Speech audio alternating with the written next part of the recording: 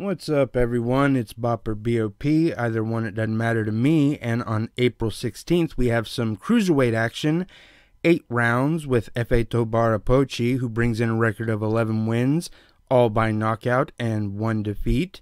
And he will be taking on Adrian Taylor, who brings in a record of 12 wins, 5 by knockout, 1 defeat, and 1 draw.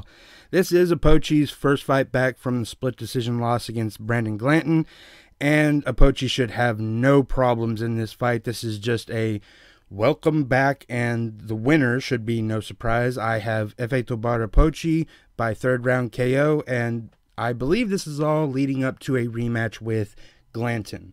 So expect that to happen in Efetobor Apochi's near future, and Brandon Glanton, I believe, is fighting next month. So they're on a similar path to fight each other again, and the first fight was really explosive. It's free online on YouTube. Check it out. Good matchup, and I'm glad these American cruiserweights are finally fighting each other and not just running away.